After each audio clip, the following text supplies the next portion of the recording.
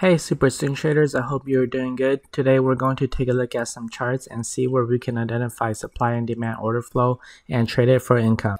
Let's take a look at the AUDCAD and see where we can identify supply and demand levels for income. Take a look at the monthly first. I'm doing something a little different now. I'm analyzing monthly, weekly, daily, and 4 hour in case there are those who want to trade the 4 hour, the lower time frames. They do not catch as many pips as the higher time frames, and they have to check their charts more often. But some people want to find more opportunities than waiting every day for new ones, so they want to find more trades. So that's why I incorporated the 4 hour into my analysis. Alright, let's take a look at the monthly first. The monthly, you can clearly see that there's a clear downtrend. You connect the latest two peaks, then you have a clear downtrend with supply right here, and it's in a downtrend. Let's see where the next level of demand is. Let's see. There's supply right here, and this level of demand, this is a level of demand right here. Make it bigger so everyone can see. There's a level of demand right here, and then also one down here, but this is a really wide one because of this bullish pin bar. So we have a level of demand down here, so we can still short all the way until down here. Let's take a look at the weekly.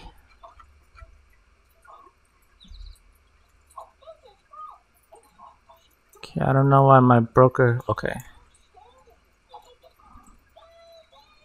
So there is a level down here on the weekly. Okay. But in the meantime, we have room to drop all the way down there. So we don't have to be concerned about any weekly demand to not short yet. The weekly demand is still down there, so we still have room to short. Okay, let's take a look at the weekly and see. It's a clear downtrend, but if we connect the two latest peaks, we have this peak and then this peak and then this peak. So we draw these two peaks, draw right here. Okay,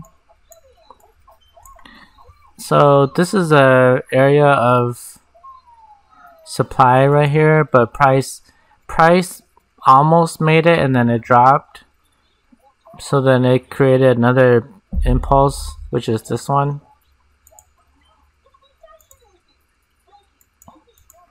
So it created more areas of supply, which is this one right here.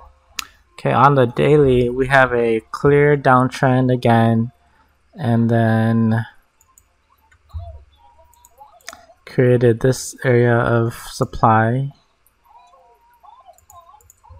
So if price retraces up here, we can short.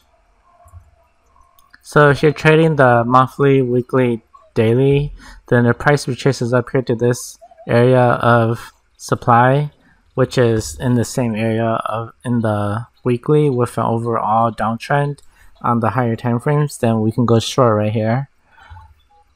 So that's the analysis on monthly, weekly, daily. If you're trading the weekly, daily, 4 hour, then we can draw another trend line down here.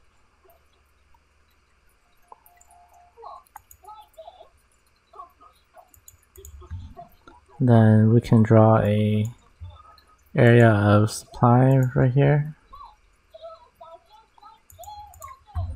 So if price retraces to this area, we can go short as long as it doesn't break this trend line. So if price does this and then go up here, then we want to short and then price will drop. But if price does this and then it breaks this trend line, but then it breaks this trend line, but then it's in the supply zone, we cannot go short anymore because this is telling us that price is reversing, and we want to go short up here, which is now up here,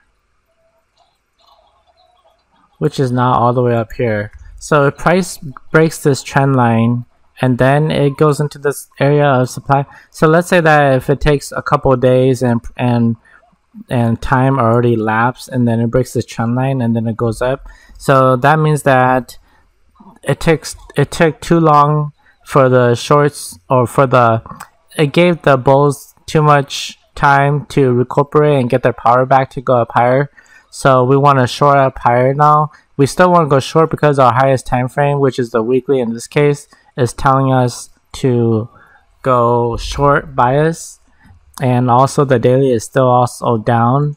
Then we want to go short up here on the weekly, but as long as this trend line hasn't been broken yet, we can go short right here. So let's say, for example, that if by the time this video comes out and by the time you watch it, if price goes up here and then goes right here, we can short. But if price does this, just does this, and then it broke this trend line already, but it went up there, then we cannot short. We want to short up here now. Okay, I hope this video analysis helps you in your trading journey and helps you gain a little bit of insight on how price action and supply and demand works.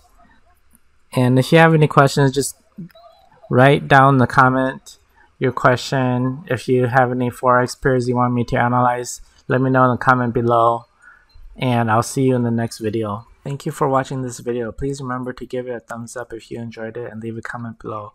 If you're not already subscribed, please click the subscribe button below and click that little bell icon. That way you'll get notified of the next video that I publish. Thanks again for watching.